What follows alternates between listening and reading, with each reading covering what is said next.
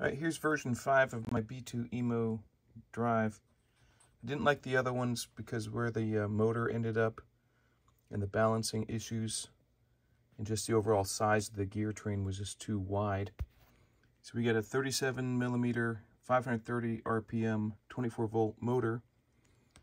Got a sonic hub that connects to the D shaft of the motor, and these holes here allow you to mount the M4 screws in the motor using 3mm 8 millimeter long screws. The 100mm 6mm diameter shaft, I've got the dimensions wrong on that. That's where the shaft is going to be kept with a collar. Has a washer,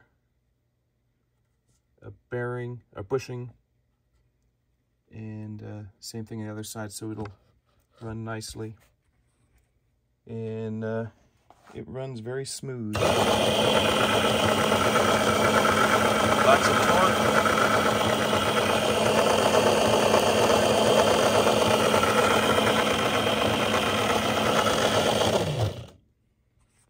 And it's just a nice, smooth operating drive unit. Go to this 3 more times and mount the lifting mechanisms on the side. But I'm pretty happy with this, and that's just going to be the base design that I'm going to use moving forward.